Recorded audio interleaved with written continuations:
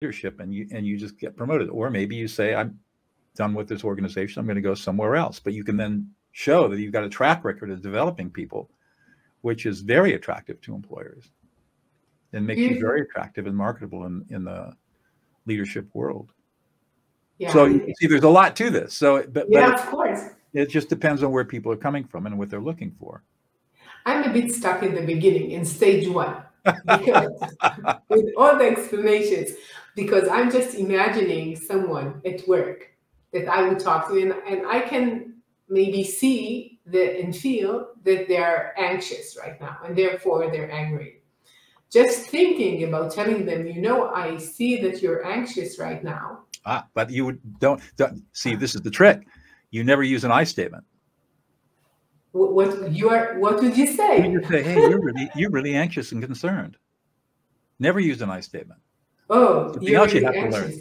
Yeah. Oh, that's good. And let's say that they learn that vulnerability is not good, and therefore they would say, no, I'm not. Like I'm worried. Like I'm angry about something. Like, no, I'm not anxious. How did you think that I'm anxious? I'm not weak.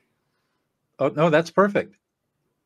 Because they just told you what they're feeling. I'm not anxious, I'm angry. Oh man, you were really pissed off. You're really angry. Yeah.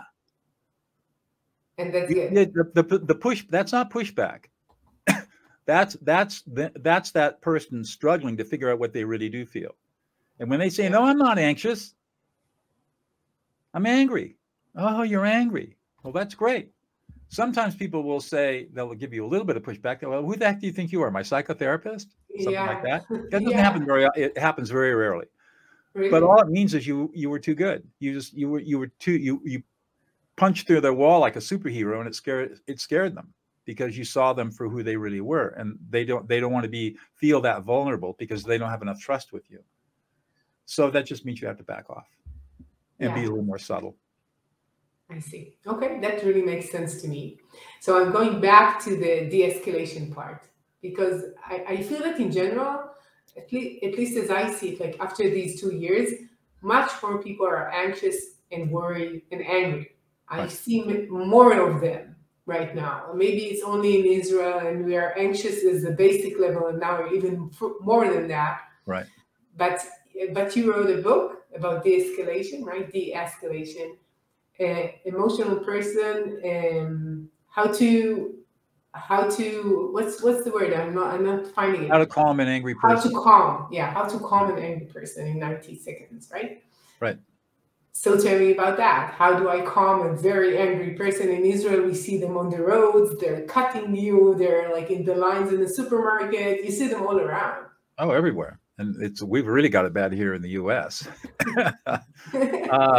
So let's just start off with a little brain science to understand why, and then I can explain how to do it.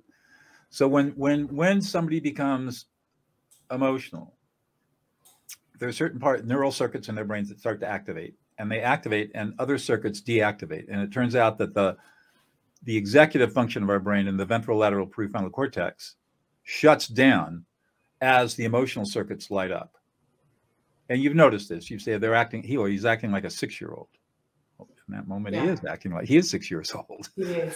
So the problem is, as I see it, is that when the prefrontal cortex shuts down, it loses connection with what could be called an emotional database, the ability to understand one's own emotions and somebody else's emotions. And everybody has this ability. It's very limited and not well developed with most people. So it's very easy to kick the prefrontal cortex offline. Goldman called that the amygdalic hijack. And that's what happens. You get overwhelmed, and now you can't think anymore.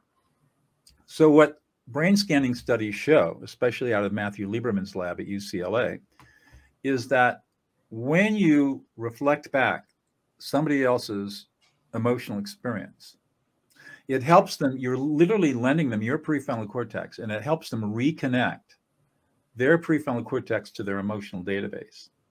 And as that happens, the ventrolateral prefrontal cortex comes back online, and at the same time, the emotional circuits are inhibited. They literally de-escalate. They calm down, and it takes about 90 seconds. So now we've got the science that explains why this works. So how do you do it? 3 steps. Step number 1, ignore the words. You don't need to listen to the words. Angry words mean nothing to you. It's just white noise. Step number 2, read the emotional data fields. It turns out that we are, as human beings, we have an innate ability to read other people's emotions accurately, efficiently, and quickly and effortlessly. So all you need to do is sit in silence.